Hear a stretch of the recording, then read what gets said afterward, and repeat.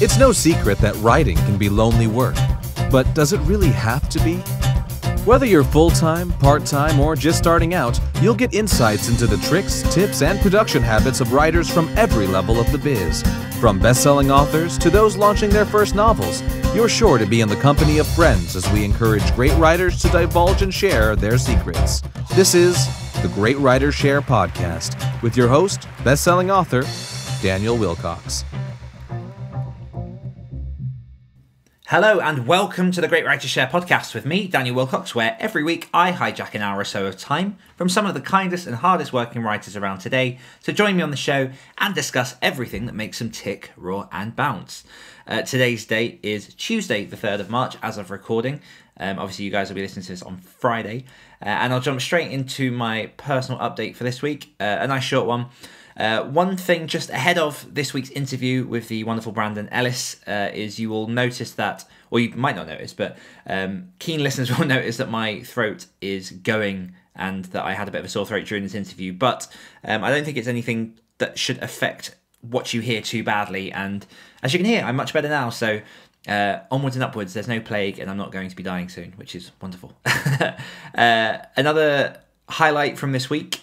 For those interested in getting any merchandise from the show, we now officially have Great Writers Share podcast merch, in which you can purchase at www.danielwilcox.com/merch. And then on there's a nice section for where you can get the merch from. So I'll put a link in the show notes because I think it's actually a slightly different link.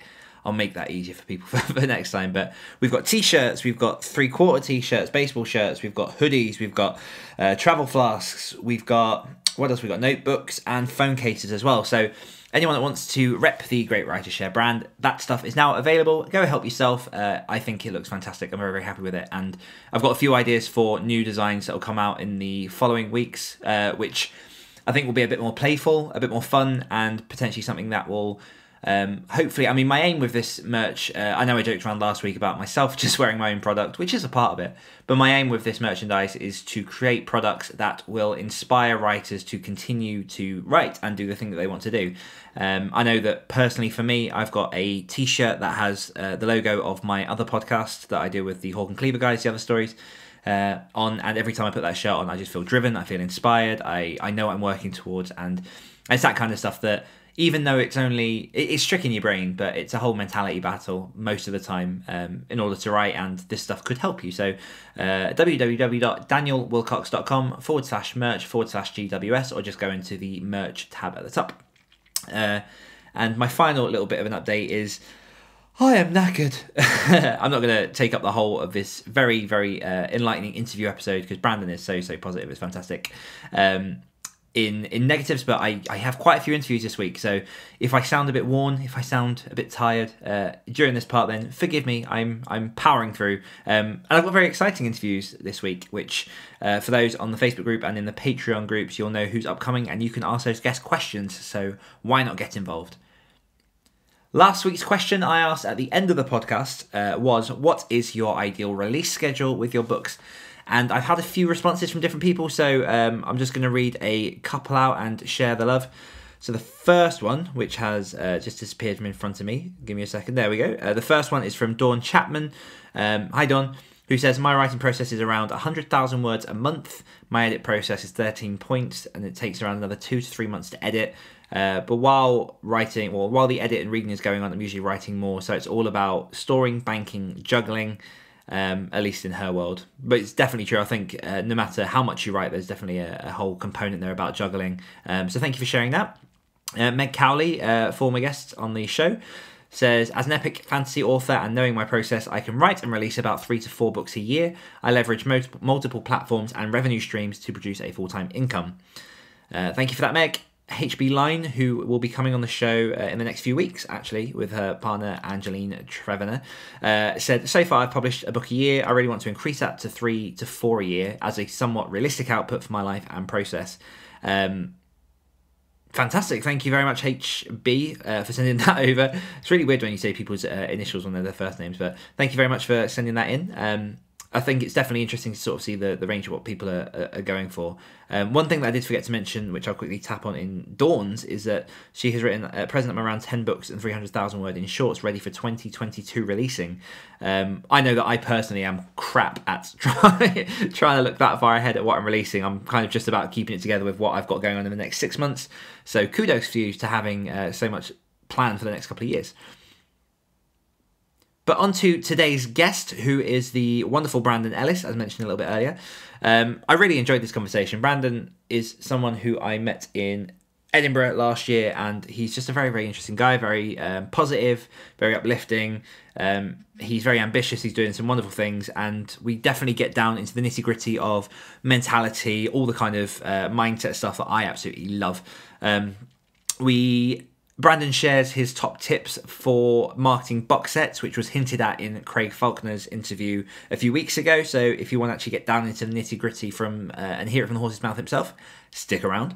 He talks about embracing mentorship and tutelage. Brandon's one of these people that's never been afraid to ask others what they're doing and to also help those who are slightly behind on the journey to put their way forward. And that was definitely evident in preparing for this interview, in which I've had quite a few authors reaching out and saying how excited they were because of the encounters they've had with Brandon and how positive he's been and enlightening on their own lives. And then we go a lot into vision boards. Now, for anyone who might be going into this interview sort of maybe dreading this kind of mindset, mentality stuff. Number one, that's what this podcast is about. So what are you doing here? I'm joking, stay back. But we definitely go deep into the mechanics of how vision boards can help, the sort of mindset boosting that it does, how to build confidence, and all that ancillary stuff, which isn't exactly writing, but definitely is what you need to do to push you towards your goals. So yeah, we go deep into that, and I absolutely loved every second. No new patrons this week. But for anyone who is interested in supporting this show, you can go over to www.patreon.com/greatwritershare, where you can support the show for as little as $1 a month. There's lots going on there at the minute. The monthly giveaway for March has been announced, which is Becca Syme's Dear Writer, You Need to Quit. Becca will be coming on the show in the coming months, and this is definitely a book that I've raved about on this podcast before. It's fantastic. It's everything that you need to work out why it is that you write and to work out your optimum schedule. So that's going to be a good one. One lucky winner will be pulled from the pool of people between the Facebook group and the Patreon group. Patrons get increased entries into the competition, so they have higher odds of winning. And I have also posted over February's Q&A video into the Patreon group. So for everyone who has sent over their questions, thank you very much. They're all answered and up on the Patreon feed. And for anyone who wants to join the Facebook group, I'll put a link to that in the show notes for you. But without any further ado, I'm going to dive straight into the interview with the one and only Brandon Ellis.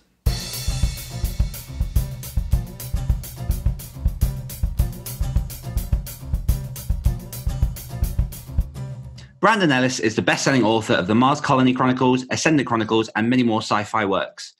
Brandon grew up on the outskirts of Portland, Oregon. After being declared an all-state baseball and all-league basketball player, he obtained his state and federal therapeutic massage license to become a successful sports massage therapist and instructor. During his life adventures so far, he has become a father of 3 and a successful author, and has recently taken the plunge into moving to Bali. After his family, Brandon has 3 great loves in his life: writing, helping people regain their optimal health, and creating exciting new board games. Brandon, welcome to the show. Thank you so much. No worries. First question I want to dive into, just because this one caught my attention, is as someone who has recently, and I say recently in the last sort of 6 months, really started to get into sort of the board game culture and to see what's about there. What is it about board games that you love so much? Oh, I've been playing my entire life. My favorite game, and it's not a board game, what kind of you can play it on a board, is BattleTech or MechWarrior. It's kind of a role-playing type of game. That's my favorite, but I really got into Battlestar Galactica board game. Lords of Waterdeep. Just so many. I've been playing with my sister my entire life. And Nice. And every Wednesday when I'm in Bali right now, but every Wednesday when I'm in the States, we go to a board game place and we play board games for 3 to 4 hours. It's a blast. And in the background, you might thunders and lightning and rains here so much in the background, you might hear that. Okay. But the board game thing, I wrote that. I need to fix that. I wrote that that bio when I first became a writer. That was like 6 years ago. Mm. And at that time, I created a board game, and it was featured at this game board or board game, whatever you call it, a game con. It was just something I did one time, and I thought I was going to keep going and doing it, and I didn't. Okay, so that fell off the wagon a bit. I'm sticking with sci-fi books and sticking with playing board games rather than making them. I can imagine it's really. I can't even imagine where to begin in making a board game. Oh, it's a long time. You have to spend years going over it and over and over it with. It's a lot of testing. Yeah.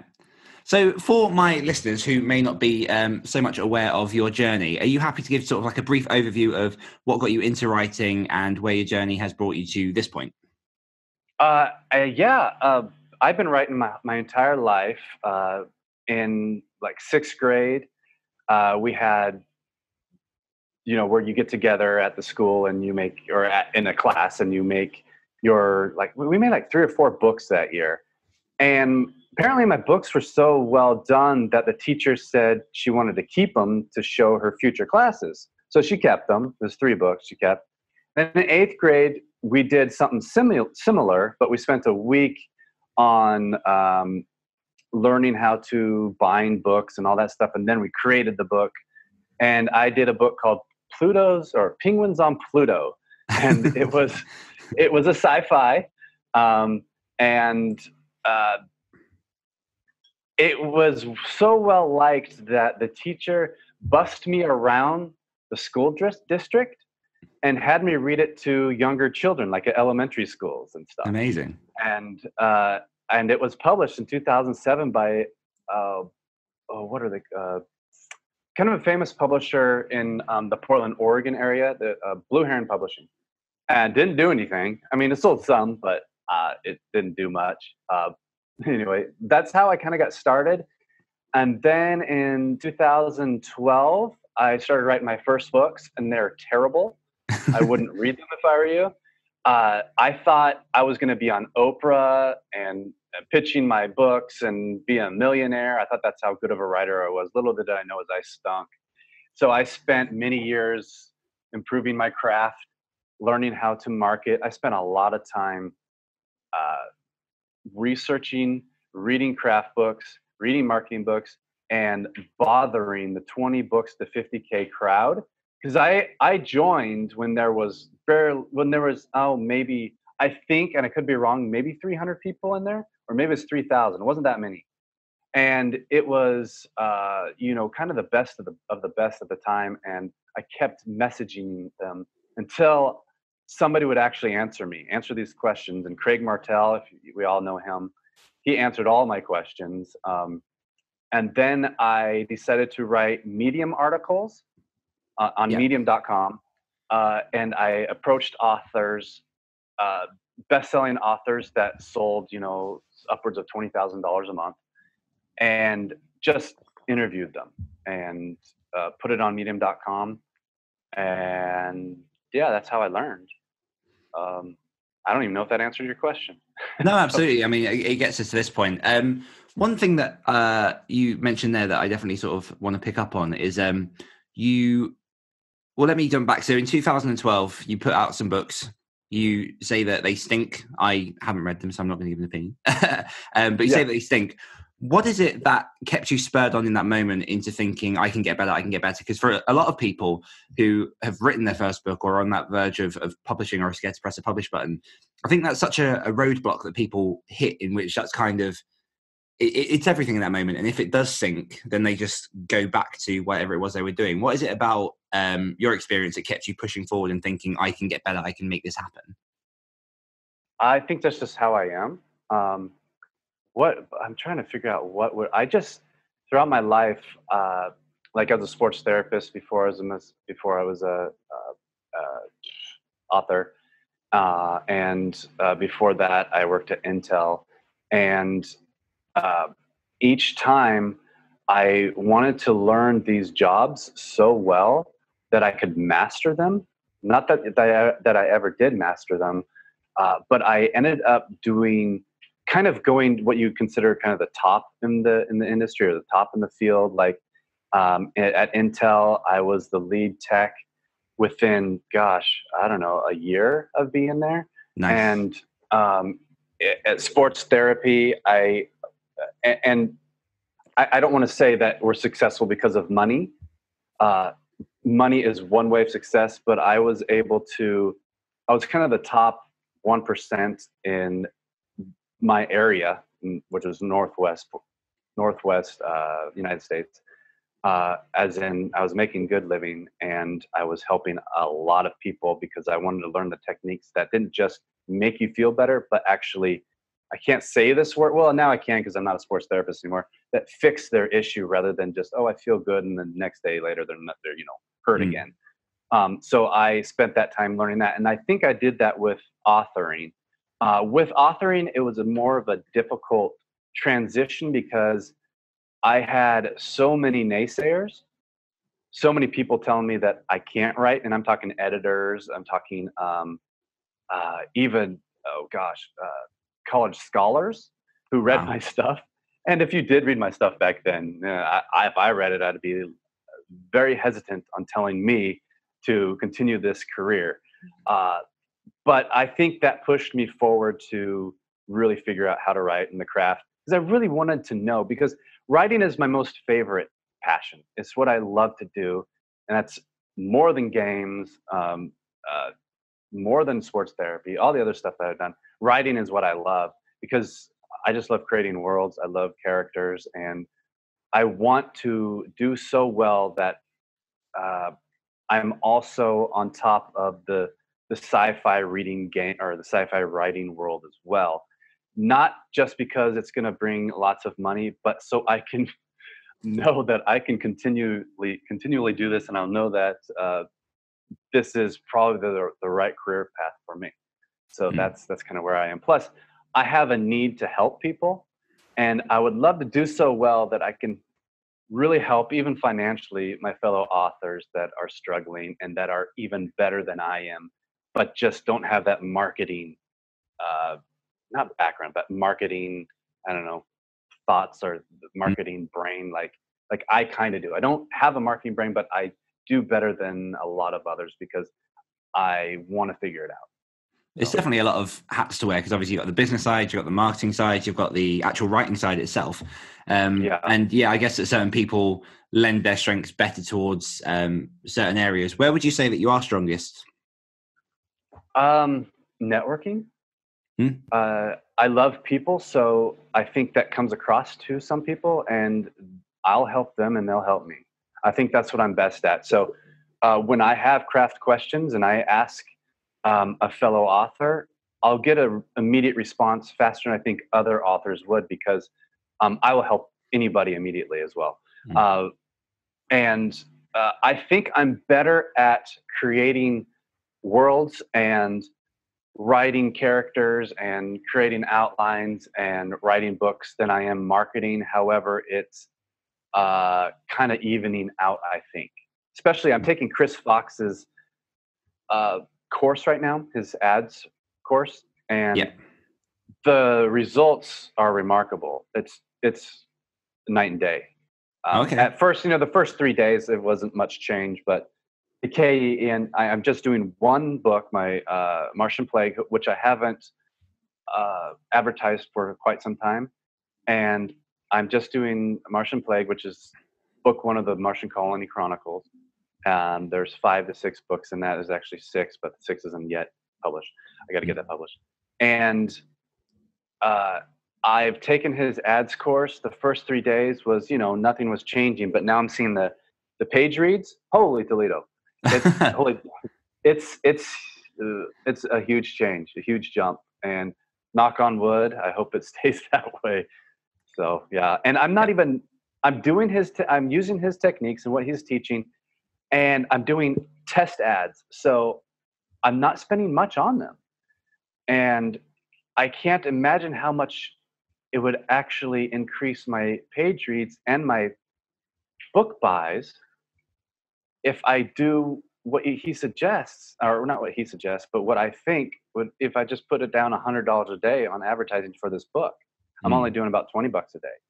So I think that's anyway, Good results. No, I'll definitely put a link to that in the show notes for anyone that wants to check out some of Chris Chris's. Fox is he's a great teacher. Yeah. Well, let's talk a bit more about mentorship, because I think already that was something I definitely wanted to bring you on to talk about, and it's something that I think is already coming across quite a lot within the stuff that we're talking about. And I kind of want to go both ways between you reaching out and talking to people, and obviously people coming out and talking to you, and you obviously teaching and imparting wisdom. What is it about, whether it's your personality or sort of the indie community itself, or just being in the writing community generally, that you found it? Did you find it easy to reach out initially and start asking people for advice? Because I know that in my experience, I found people incredibly receptive, just reaching out and asking. And a lot of the stuff that I've been doing has come out of the result of me just reaching out and asking, and not expecting anything back, but just seeing where that relationship goes. The easy answer is yes.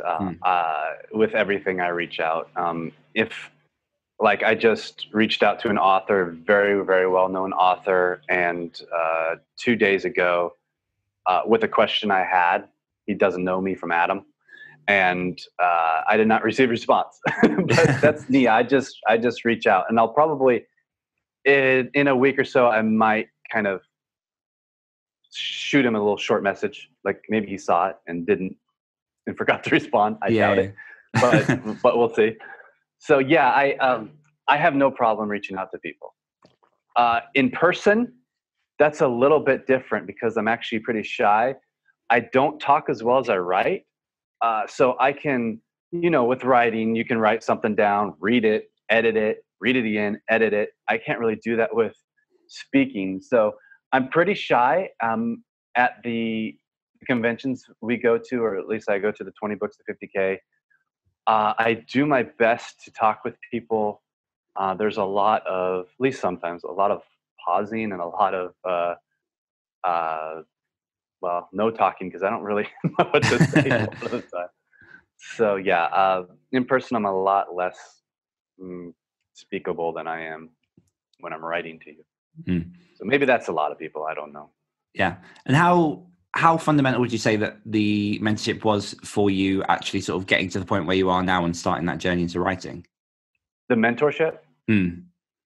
Are you saying the mentorship? Is that what you said? So it's not sort of like actively one person coaching you, but there's a sort of mentorship of opening it up and trying to reach up to those who have obviously gone slightly ahead on your journey. It's everything. I'm not the most terribly smart individual.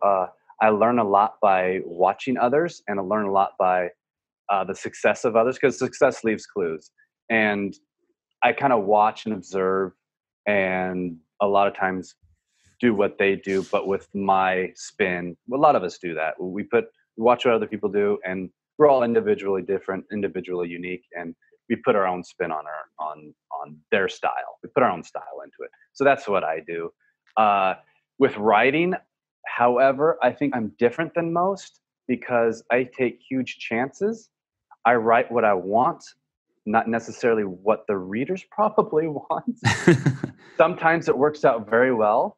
Sometimes I'll have books like my Atlantis series with a 3.3 star rating because I mixed fantasy with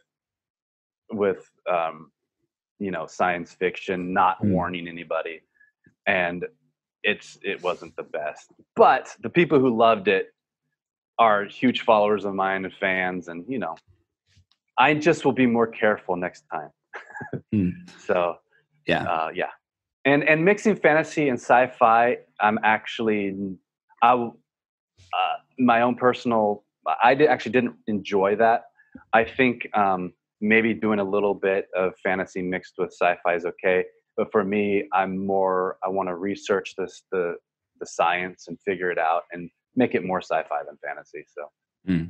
So those are my future books. Nice.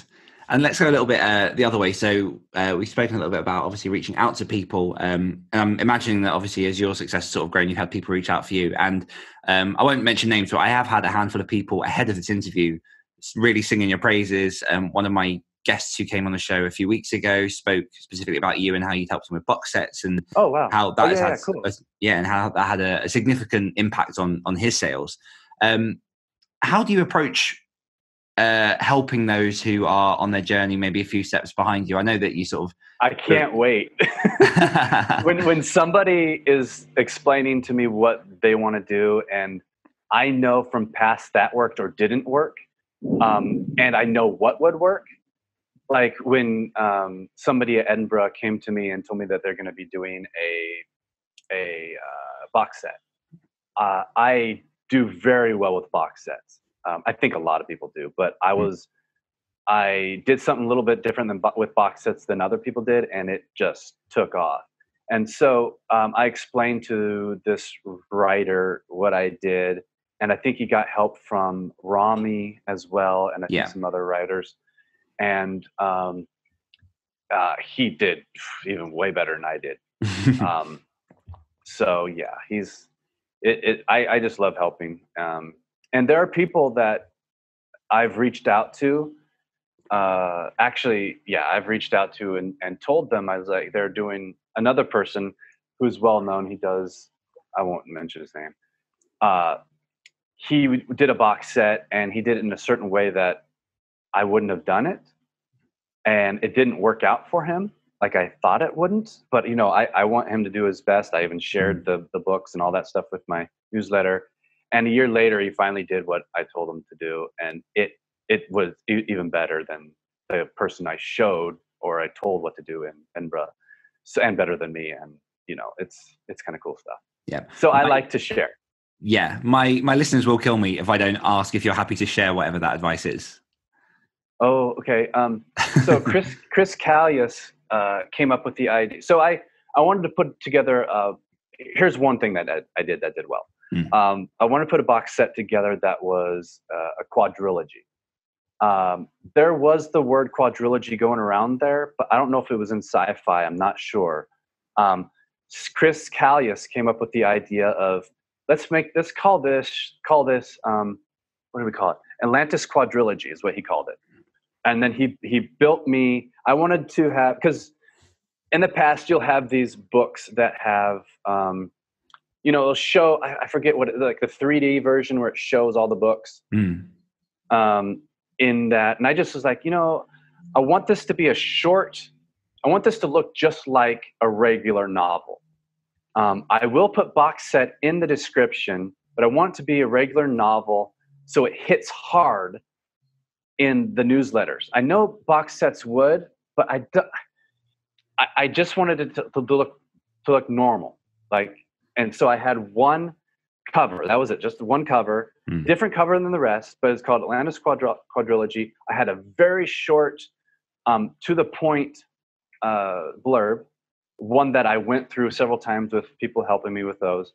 And I wanted it short. I didn't want what other people had, which also still works. But this is just different. This is how I am. A lot of people would have like book 1 description, book 2 description, book 3 description, book 4 description. I wanted one description for it all, as if it was just one book. But I did have in there that this is, thousands or so pages, and this is a box set. So that's one thing that I did that was different. The other thing was how I marketed it, and I did the Facebook, the Amazon ad stuff, but very little. And I kept it at 99 cents. And I did it purely because it was in Kindle Unlimited and I was going for page reads. And I did the 99 cents because I could keep bolstering it because it was inexpensive. And I could keep sending it through newsletter swaps and all that stuff, and BookBub ads. And I know I didn't do BookBub ads for that. No. So anyway, so that's kind of what I did. At the time, it was 3 or 4 or 5, probably 3. I don't know how many. It was years ago. By the time, it was kind of unique. It might not have been, but to me, it was unique and I think different. And not every sci-fi author knew about it. And I told a couple, and it really worked for them. But Chris Fox may have already been talking about it years before I did. And I'm sure, because I'm by no means a trendsetter in that kind of way. I just kind of had this idea, I thought it would work, and it would work. And I did it with another box set, which again took off, and it was great. The thing is, what I don't like, what I wish, I'm glad it worked for me. what I'm not enjoying now is it's turning into a box set culture. I think I might be wrong, but it could be. And we're launching books. They aren't doing as well as they used to, but then you have the series done and you throw out that box set and boom, that's when the sales come. And so it's almost like people are expecting to wait for that box set at the end. Yeah, and it's kind of, I'm not enjoying that as much. I just kind of wish it was the way it was before. Yeah, I guess it's a bit more difficult then, because if that is the case, and obviously before, with each book comes enough success that it's a step up the ladder and you can see those instant results, and it's looking more at the long game as opposed to sort of the shorter game at that point. How are you so confident giving advice? Because in terms of the indie landscape, I mean, I've been involved in it since 2015 and I've seen sort of 1,000 different changes. Is there ever a fear in you that a piece of advice you're going to give isn't quite going to work, or do you really sort of like strike home on the things that you are super confident in? No, I don't fear that, because I think we all know that it changes constantly. I follow a lot of Chris Fox's stuff, and even stuff that he said in the past has kind of changed and tweaked, and he's tweaked his message a little bit from advice he given in the past. Is, okay, this has changed a little bit in the Amazon ads, this has changed a little bit with Facebook ads, that kind of stuff. Ultimately, I think we are not competitors in this industry, and a lot of my advice comes with networking, with sharing with other authors, getting our books out to their newsletters, having them share and we share for theirs. A lot of my success comes from that, and I don't think that will change. I think that's just going to get bigger and bigger and better. So that's usually a lot of my advice. Newsletter swaps. The advice I give for the box sets, I don't know. I don't have that fear of it not working, or if it doesn't work, I don't think, since I'm not charging at all for this, I don't think they're gonna cut my throat for it, especially since they came to me for the advice. Why do you think newsletter swaps are still so effective? Because I've seen, I don't know if you've seen similar, I've seen a growing trend of people who are almost questioning the premise of building the newsletter list and wondering if it's still worth it. I think it's taken a turn a little bit for the lesser. I don't think it's doing as well as it used to. I think it's because, again, these are my opinions, and I keep saying this, I could be wrong. I think we oversaturate our newsletter swaps now with sharing multiple 2, 3, 4 books at a time. I share one. I do as well. And I prefer to have mine be exclusive on another person's newsletter swap list, or newsletter list. And sometimes that happens, but on rare occasions. And when you're that 4th slot in that newsletter, depend on maybe a dozen sales. It's just not worth it. So what's happening now with me is I launch, for some reason I do well with the BookBub ads.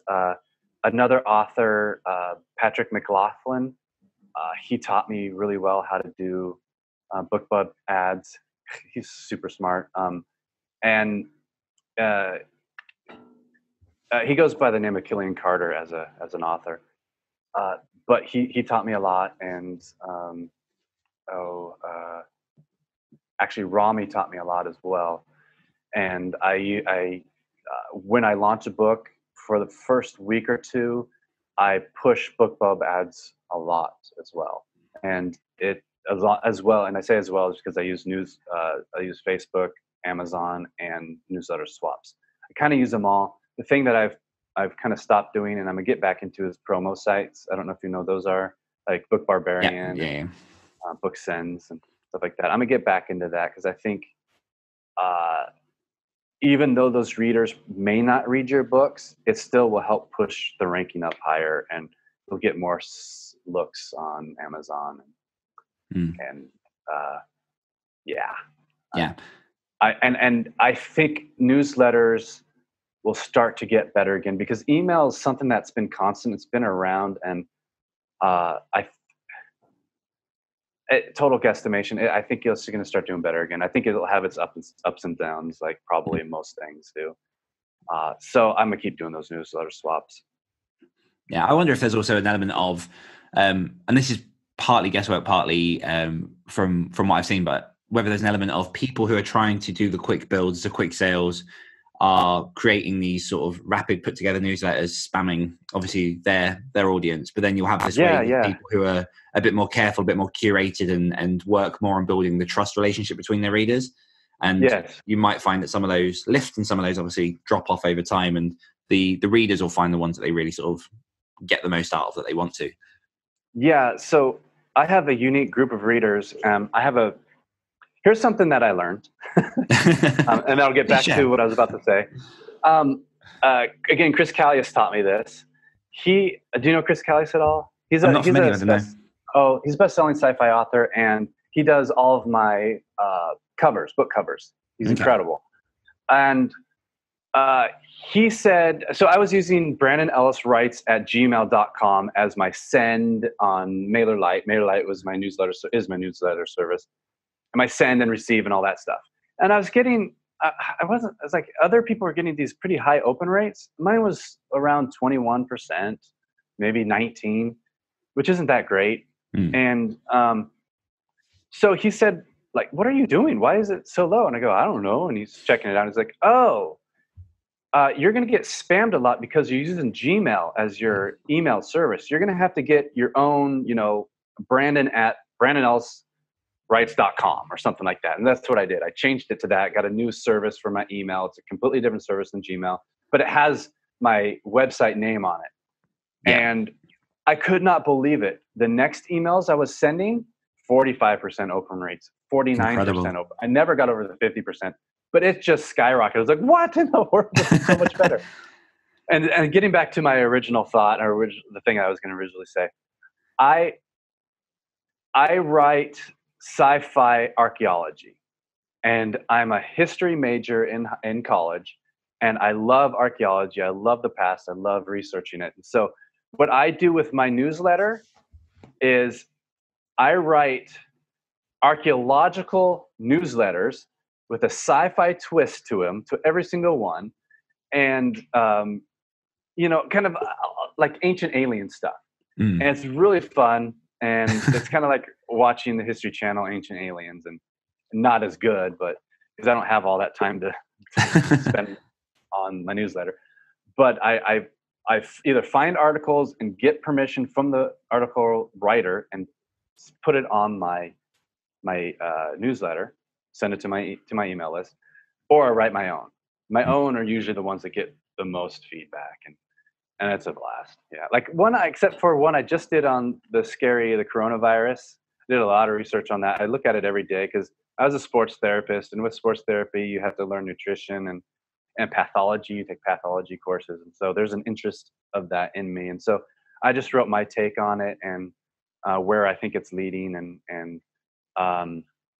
and that also got a lot of open rates and a lot of responses. And what's great is that I have a very good email list. It's about 10,000, and the hard part is after I write an email to get back on my email and see so many replies, because I want to reply to every single person, and I'll have to spend hours replying. And the only time I send out a newsletter now is when I'm swapping with somebody, when I'm sharing somebody's book. So I'll send out 2 to 3 newsletters a month. That's about it. And sometimes 4. So that's about all I do. It was interesting about the mechanics of the actual email address itself and the impact that they had, because I think something that emails are a strange game, because unless you really look into the mechanics of it, because I used to work a lot in marketing, so we used to have to look a lot into like the email campaign, and there are so many sort of basic tips, like it struggles so much if you put things like free, exclusive, if you put things in block capitals, spam filters to remove those. So sometimes you have to be really deliberate and look at that kind of thing to try and increase that rate. I guess it gets flagged if you put free or exclusive on there. Is that correct? Yes. Yeah. I've been, I think it was Chris who also helped me. I think he's told me not to do that. Mm. But then that's your temptation as a writer, isn't it? To go, look at this exclusive release and try and shout it out. But obviously that's not. But when I did and it didn't get flagged, when I do the free, I looked at, because I look at my past open rates, and those were very high open rates. Interesting. How long ago was that? Is that still a thing that? That was years ago. I think that's when I started. Like I had maybe when I had 5,000 subscribers, maybe 2 years or 3 years into my book world, my book career, and that's when I had. Do you know ConvertKit? I think they're called ConvertKit. Yeah. It's like $150 a month. I just couldn't do that anymore. But it's a really good service. Probably one of the best. But I can still go in and look at my ConvertKit stuff because I still have the, it keeps you history. I don't pay for it anymore. Yeah. So it gives you a history. Nice. Yeah, so. What's your relationship with vision boards? Definitely something that. Oh yeah. Because I spoke to you about that a little bit in Edinburgh. We had a little bit of chat about that, and obviously you gave a little bit of info on your talk. And then so I'll go on. So vision boards. Do you want me to explain what they are first before I tell you? Yeah, probably worth. Yeah. All right, vision boards, or the way I do vision boards, because everybody does it differently. I do it. I find pictures on the internet, and I do two things. So I find pictures on the internet, things that I strive for, that I'd want, like being in Bali, being in a tropical area, which happened, which was on my vision board. Being successful author, like to me, that's for some reason, being a successful author is a picture of me or somebody lifting their arms towards a beaming sun. To me, that's success for some reason. Somebody healthy and fit. I put things on my pictures on my vision board that I want to become or that I believe I can succeed in, like a house that I want and all that jazz, and I put like 15 or 20 pictures up there. And then I write out what's called incantations or affirmations, but as if they've already happened. I put those next to the pictures, like I make 20,000 a month, or I write 5,000 words a day, or I publish a book every 2 months, that kind of thing. Or I write best-selling, all that stuff that you want to, are goals of yours. And so I write that down.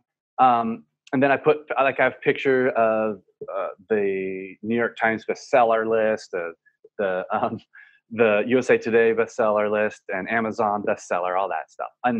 And it's quite a long list of things that I read out, but it'll only take me a minute to read these out. And I say it out loud. For some reason, if you say this out loud and you do incantations with it, which incantations are different than affirmations. Incantations are you're moving with your speech, and your speech is pretty high. You look like you're insane, really.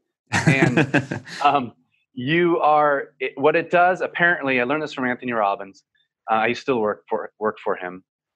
It's is that the Tony Robbins? Tony Robbins, yeah. And you still work for him?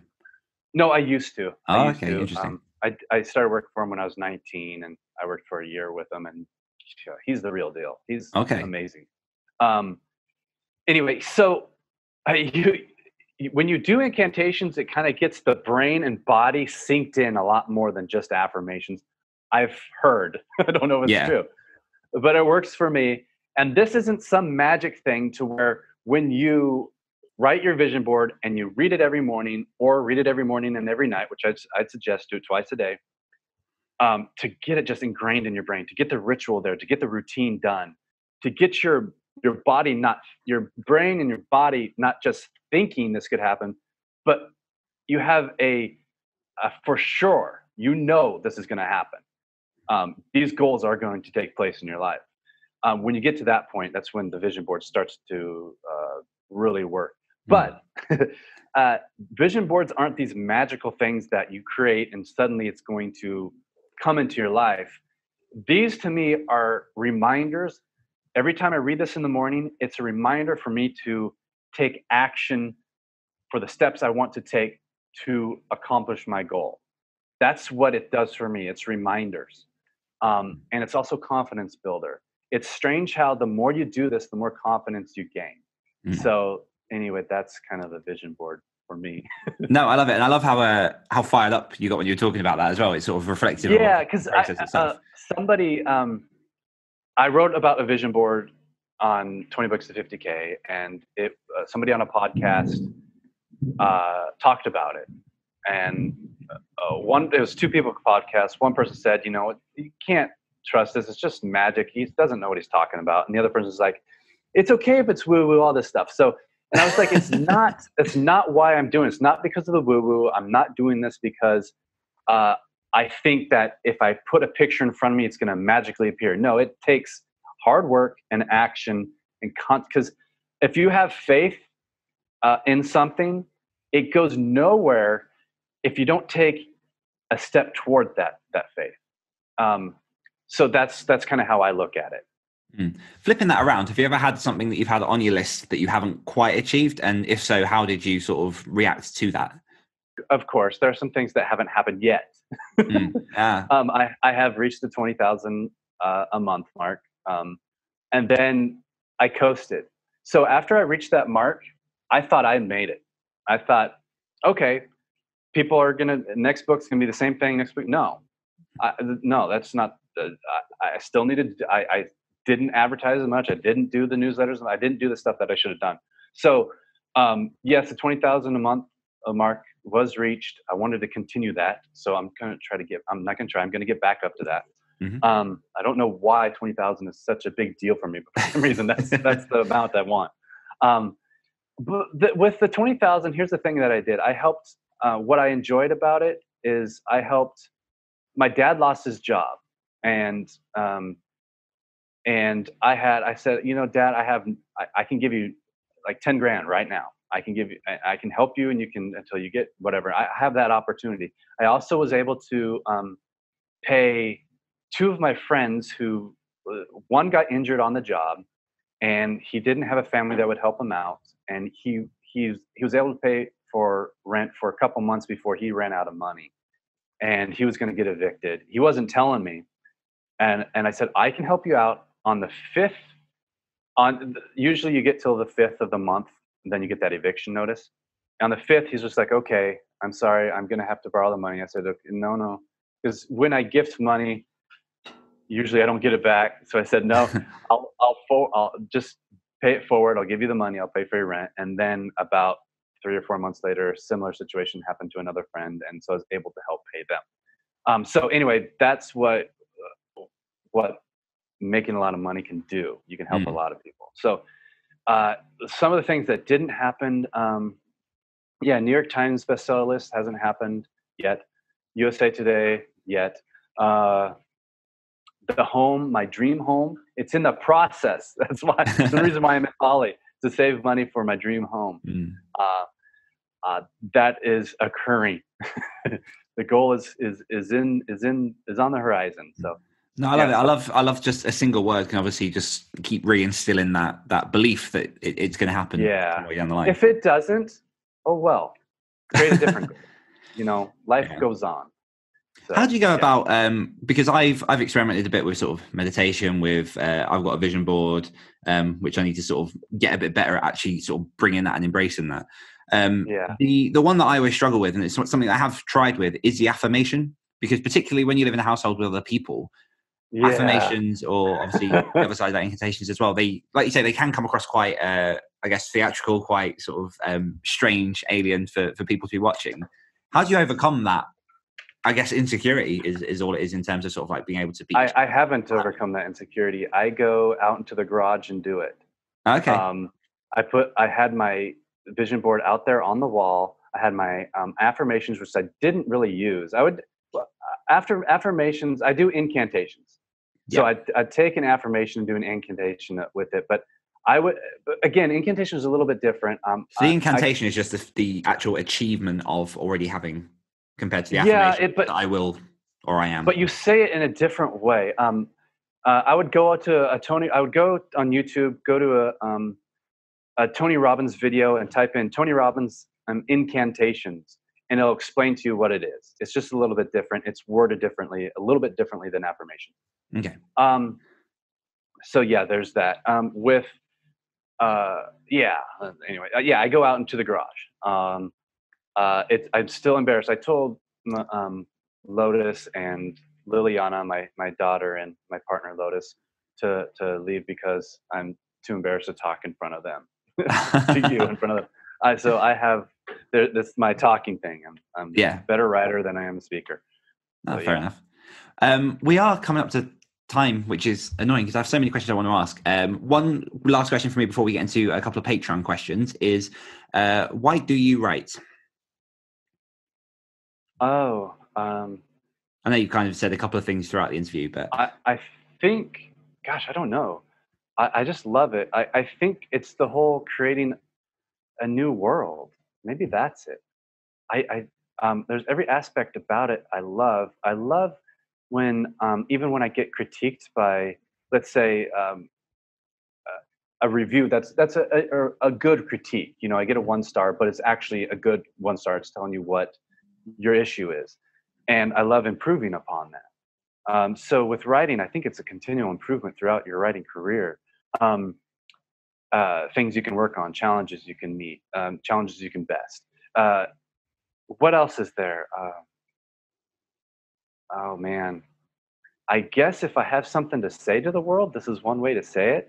I guess somebody told me, because as a sports therapist, I enjoyed helping thousands of people get over things they never thought they could get over, changing their lives. And I thought quitting that and going to an author, I was not helping the world out again, or not helping the world out like I was with sports therapy. Not that I was helping the world with sports therapy. I was changing some people's lives.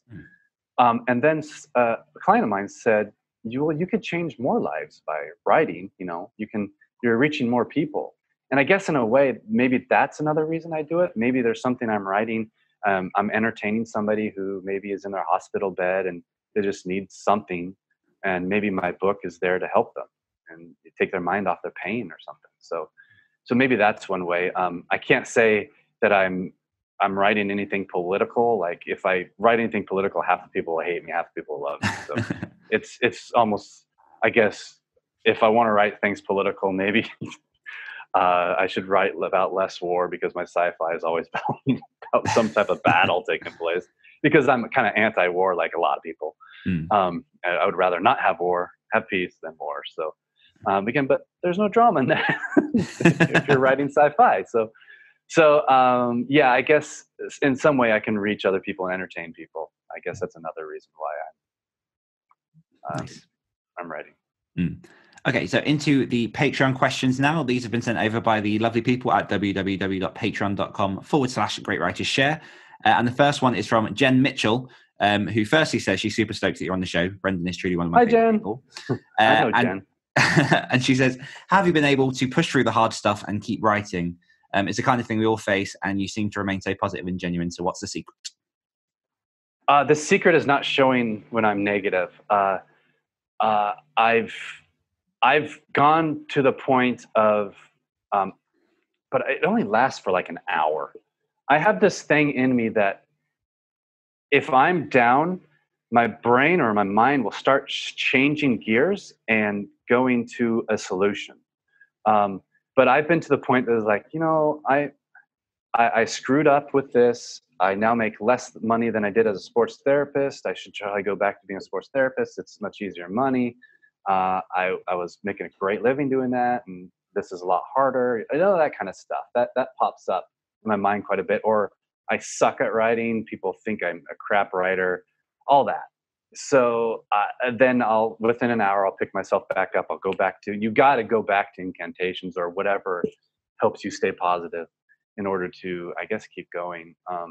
Or read a book that's really well written and be like, okay, I'll learn from this book. And like one book that I keep going back to, if I feel like I'm not a very good writer, I go back to a book written by Nick Cole and Jason Anspach. They wrote a book called Legionnaire. I've read that book so many times. I think it improves my writing. And if Nick Cole and Jason Anspach read my work, I apologize if you if it's my work is not even close to yours, but I'm kind of but I'm trying to get to your level, Jason Onspach and Nick Cole. So that's one thing I do. I read that book a lot. I also read Hugh Howey's book. I think that's a well-written book. Is that Wool? Wool, yeah. I'm currently reading A.G. Riddle's newest, or not newest. I think his newest is this. It's like Ice World. I forget what it's called. But I just read a portion of it yesterday. I should know, but I read A.G. Riddle's books, and I think he's a fabulous writer as well. So yeah. Actually, if anybody can read,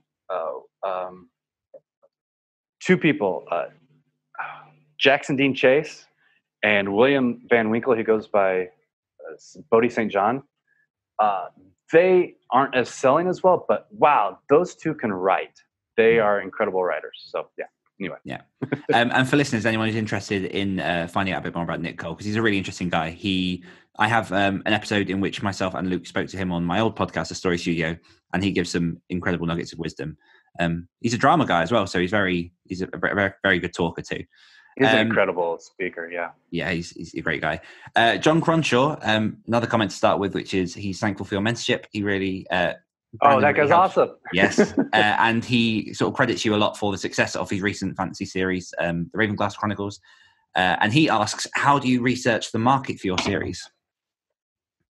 I'm continually asking other authors. I'm in several sci-fi groups, and I'm getting a lot of information from them. And we all know, I'm not going to give the sci-fi authors out, but we all know them very well. And I have a group of 8 that I'm in, and another group of 8 that I'm in, and it's kind of a mastermind group, and we talk shop. And I'm also in 20 Books to 50K Pacific Northwest group, and we talk shop in there as well. So I'm constantly keeping my eyes and ears open. So I guess that's what I'm doing, because it's ridiculous how quickly things change. Something that worked a year ago is not working today. I wish that wasn't the case, because it would be so much easier. Yeah, definitely something I think is reflected across all organizations and businesses, just part of the growing rapidity of how people are trying to digest information and move quickly in life. That's new to me, because with sports therapy, it was all, you're a good sports therapist, so it's word of mouth. Who should I go to? And somebody went to me, and they, that's just how it grows. I guess it can grow like that with books too, with readers. But with marketing, it's just constantly changing with books. Yeah. Mark McClure asks, how do you go about improving your writing craft skills? I think you touched on this a little bit. I read craft books almost every day, and I used to read them every day. Here in Bali, it's a little bit different, because I'm more I feel like I should be on vacation. So after I write, instead of doing what I'm supposed to be, what I would do at home, which is reading a couple chapters in a craft book, I'm like with my family. I'm like, oh, we got to go here, we got to go there, that kind of thing.